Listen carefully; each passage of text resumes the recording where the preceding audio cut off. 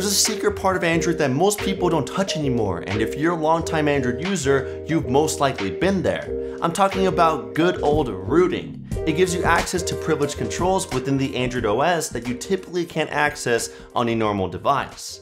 In other words, you'd be able to do things that you'd never thought were possible. But getting to Candy Island isn't always so easy, and it can even turn your phone into an expensive paperweight if you're not careful enough. So with that said, is rooting still even worth it after all these years? Let's find out. Also, I just released some new beautiful widgets for all of you to try out and use. The calendar widget even collapses, which I thought that was the coolest. And I also pushed out some clean wallpapers that will fit with any home screen, all on my Patreon. Now, one of the biggest reasons why people root is to be able to use mods from an app called Magisk Manager. These modifications let you change the interface look, add extra features, and fix or improve specific things within the software, all without permanently overriding your system files so that your phone doesn't end up crashing or getting into a boot loop. It's pretty cool, but now it's harder than ever to find modules because Magisk Manager no longer includes a list of them within its app. Luckily, you can instead use Fox's Magisk Module Manager to bring back that huge library. That way you don't have to scour the internet hoping to find the latest and greatest mods. Plus, it lets you download and install the same modules without needing to leave the app. But it does have one flaw. The repository that grabs all these mods, known as Androidacy, is sometimes unreliable and doesn't always work in downloading every mod. Huge bummer. Still, some of my favorite modules include full screen immersive gesture tweaks to let me modify the gesture navigation. I can remove it entirely, make the spacing a bit smaller when it's in the keyboard, and even disable the back gesture on the left side of the screen, just in case I like to use a side menu app. I also like Systemless Debloater because it lets me remove system apps that usually can't be disabled by configuring a text file within the file manager. If I like to change my system font, I use Font Manager, which has over 200 selections, including Google Sans, which I'm using. It also lets me change the emoji style to something like blob emojis, iOS, Facebook, Samsung, etc. Another cool module is Stratosphere Performance. It's like an alternate gaming mode. It maximizes your CPU and GPU for the best possible gaming experience. And supposedly, it can even increase the FPS on some popular mobile games like Call of Duty Mobile or PUBG. But personally, I couldn't get the higher refresh rate to work. It's really more useful for those carrying a budget device or an older phone, especially if your OEM doesn't support a gaming mode. On the topic of gaming, Android doesn't support every gaming controller out there, so with a mod called One Controller, you can supposedly add support for more. I say supposedly because I don't have every gaming controller on their list, so I can't test it out. But they do claim to support most PlayStation controllers, Xbox, Switch Pro, and more. And finally, Call Recorder is a pretty straightforward mod that lets me record any phone calls, perfect for anyone living in the States. And those are just a few Magisk mods out of the hundreds to choose from. You can also install LS Post mods, which gives you even more mods, but these are even riskier because unlike Magisk Manager, LS Post has mods that can edit your system files, and if you install one that isn't supported for your phone, you could end up breaking your device. So unless you know what you're doing, I would stick with Magisk. Another benefit that you get if you root your phone is you could improve your battery life drastically. But before we discuss that, I want to thank Soundcore for sponsoring this video. If you're in the market for a good set of noise cancelling earbuds with ultra long battery life, look no further than Soundcore's new Space A40. No lie, these will block out 98% of noise so that you can get personal space from everything happening around you. The earbuds even automatically adapt to the environment based on the noise levels. I thought that was pretty cool. The best part though is that you can have up to 10 hours of playtime on a single charge, or a total of 50 hours with the case. That's almost 2 times longer than the competition. Plus, these earbuds are extremely comfortable since they're one of the lightest choices out there, weighing just a mere 4.9 grams. And when you do jam out, these provide very clear sound with rich middle and crisp trebles. And they are also high-res wireless certified, letting you listen to any song as the artist intended. So if you're looking for the best bang for your buck, pick up Soundcore's Space A40 through the top link in the description. Anyways, the best way to improve your battery life if you have root is by flashing a kernel. It's basically a bridge between your phone's software and hardware. And just like a desktop, you can underclock them to improve the battery life at the expense of performance. I like to lower mine by 25% just because most of the things I do on my phone aren't really power intensive and it really won't affect performance that much, but it will greatly improve my screen on time. Franco Kernel Manager is a great app that lets me do this easily with most kernels. Aside from the basics, there are also a few things that kernels do to optimize the power, such as configuring the types of cores a process can use, disabling certain wake locks, and a lot more. But besides battery saving, they could also increase the charging speed, improve camera performance, let you lower the refresh rate, and a lot more. Now, while all this sounds awesome, you need to know what you're getting yourself into, and you need to know what you're modifying because one bad tweak and your battery life could start instantly draining, or your phone could get slowed down, or even worse, your phone could get into a boot loop. It's scary stuff, but it happens. Plus, a poorly developed kernel can cause more problems than it can do good. So always make sure to do your research before choosing any kernel, find out how you can revert back to your original before flashing at anything, and prioritize the ones that are made by well-known developers like Ardour97, SultanXDA, Freak07, Flare2, or even KDragon. There's also certain apps that can extend your battery life if you have root. A great example is Naptime. On Android, there's a feature called Doze, which basically hibernates your phone when it's locked, not letting most apps or services run until you turn it back on. It extends your standby time immensely. The only problem is that it takes around 30 minutes to start since the last time you touched your phone to enter into Doze mode.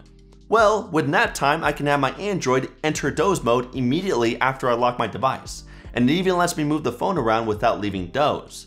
Very beneficial if you accidentally forget to charge your phone overnight and you want to save that battery. Greenify was also a great app for saving battery because it can put misbehaving apps into hibernation when you're not actively using them. But as of Android 9, a new feature called App Standby Buckets can do the same thing. It even works in a better way by automatically hibernating every app that you rarely use. That way you don't have to manually choose them.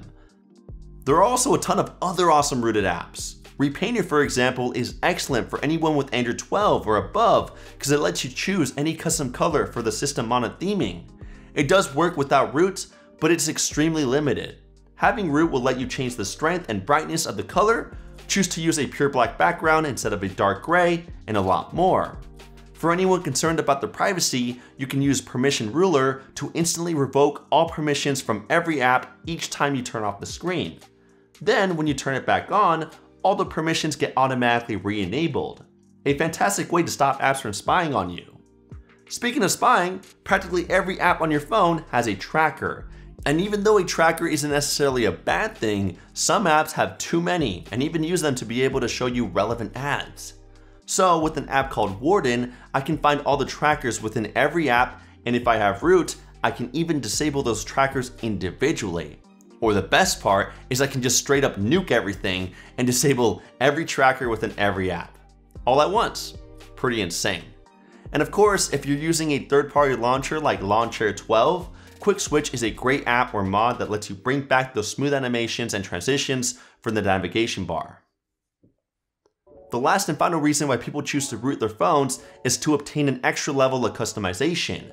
But in the past few years, customization with rooting has gone down. Before, you had huge theming engines like Substratum and Swift Installer, which let you change the entire look of the interface and most apps. It even worked on non-rooted phones. But ever since Android 9, Google stopped the support of custom overlays, making custom theming on non-rooted phones impossible. And even though you can technically still use Substratum within some custom ROMs, it's still practically dead. There aren't really any new themes being created anymore, with the majority of them being outdated as new OS updates get released. The only one that I did come across that is actually working on some Android 12 phones and isn't complete crap is Iris Monet. Still, don't expect to completely change your OS by just installing Substratum. But what you can do is flash a custom ROM, and surprisingly, there's still a strong community of developers trying to keep this notion alive. The only problem is that installing a ROM isn't so easy. And by the way, you actually don't need to be rooted to flash a custom ROM. That's the biggest misconception ever. But you do need to unlock the bootloader, which can be tough depending on the phone you have. Plus, it's really easy to break your device when trying to install that eye-catching ROM. Personally, I break my device multiple times, including this past week just trying to install crDroid, so just be careful. But once you do install a ROM, depending on which one you flashed, you'll be able to do things that you never thought were possible. crDroid on my OnePlus 9 unlocked a whole new world of possibilities, and just to name a few, I can now change the style of my icons in my status bar. I can also replace the heads-up notifications with slim and less invasive ticker notifications. I can have musical bars play to the beat of a song within the lock screen, change the monitor theming to any custom color similar to the Repainter app. I can remap the alert slider on my OnePlus 9 to do things like enable the flashlight, lower the screen brightness, and more. And the best feature is that I can spoof my device to pretend to be a Pixel XL to obtain unlimited storage backup space within the Google Photos app. Freaking beautiful. And that's just the tip of the iceberg. There are so many more features that came with this ROM that it could be a video of its own. Another ROM that I really enjoyed is Paranoid Android. It provides a fantastic user experience by keeping its firmware as close to stock Android as possible, but still carrying a few extra perks. For example, you get some Pixel exclusive features like Screen Call, which lets you answer scam calls using Google Assistant. Quick Tap to launch any action by double tapping the back of the phone. The weather pill and battery widget. And even some random useful features like screen off gestures. And Smart Pause, which automatically pauses media when the volume is muted. It may not be as feature packed as some other ROMs, but is still extremely stable and one that you can use every day without experiencing any crashes or bugs. It's also very smooth and fast since it's based on CLO, which is a modified version of AOSP optimized for Qualcomm chipsets.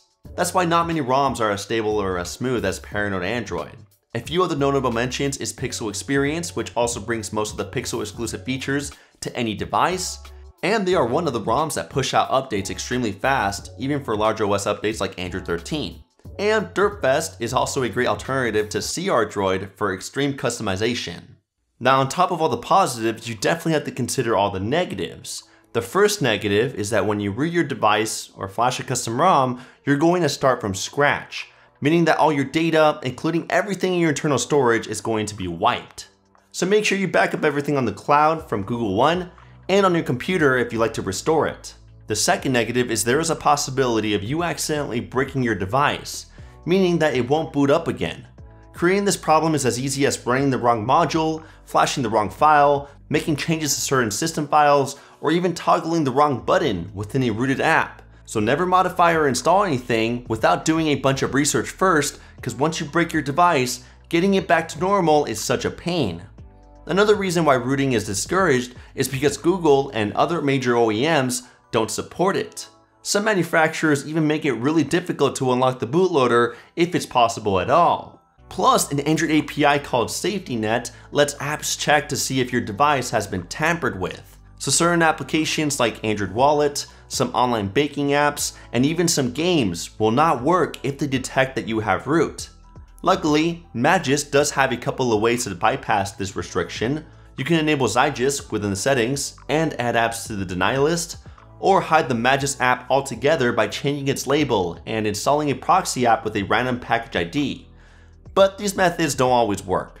So if you don't want to lose access to some of these popular apps, you can try some of these workarounds, or just not root at all.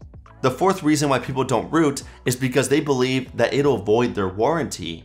And while this is moderately true because you are unlocking the bootloader, most devices let you relock it, making it seem that nothing happened at all. Hell, even some OEMs like OnePlus support rooting, but don't try asking them to help you get back to stock if you have an unlocked bootloader. And the final reason why the majority of people don't root anymore is because it's dying off. Most mods and rooted apps that were once popular are now dying off and no longer receiving updates. There also aren't as many custom ROMs or kernels anymore, especially for newer devices released in the past year or so. I couldn't even find a single ROM or kernel for the OnePlus 10, let alone the OnePlus 10T. And because of this, it's getting even harder to root because there just aren't as many tutorials or even ways to get back to stock Android if you mess up. With that being said, is rooting still worth it nowadays? Honestly, as much as it breaks my heart to say it, it's not. There just aren't as many useful mods as there once used to be, and smartphones nowadays are already very feature packed, especially Samsung phones. Plus, back in the day, most people used to root their phones because there were so many different ways to improve the battery life and performance. But now, most high-end devices and even mid-tier phones already have a fantastic performance with stellar battery life out the box. So why would you go through the headache of obtaining root or installing a kernel just to slightly increase the battery life. I think the only thing that is worth it though, if you have an older device, is flashing a custom ROM. Because not only is your phone getting those unique extra features, it could also let you gain access to newer OS updates even if your manufacturer no longer supports it. Plus, even if you accidentally get into a boot loop state, your old phone may already have a solution to get back to stock since it's been out for so long. That's just my opinion though. Obviously I want root to still be alive and well, and of course there could be that one app or mod that is enough to make you want to root, but I just thought about this in a general sense. Still, believe it or not, the first phone that I ever rooted was the T-Mobile G1, and I even made a tutorial back in 2010 showing how to root it. It was a terrible video, but it still brings back so many memories. So that's why, with the help of Grid Studio, I was able to frame my T-Mobile G1 to be able to show it off in my room. It looks absolutely beautiful, displaying every button, keyboard, motherboard, camera, etc. And each part is labeled and spaced out in a way that makes it look like a masterpiece. It's definitely an eye-catcher in any room that it's in. Luckily, you can pick one up for yourself since Grid Studio just started selling it on their site. Or they also have other frames to choose from, like this first Google Pixel phone, or even some iPhone models. So if you'd like to frame a memorable smartphone in your room, make sure to check out Grid Studio through the link in the description. Either way, that's my review of rooting in 2022. I would love to hear your thoughts about rooting down in the comments. If you enjoyed what you saw, a quick thumbs up would really go a long way. Also, make sure to get subscribed with the notification bell turned on because we release content like this every week and you're not going to want to miss out. Either way, thank you so much for sticking to the end, and I'll catch you in the next one. Kapow!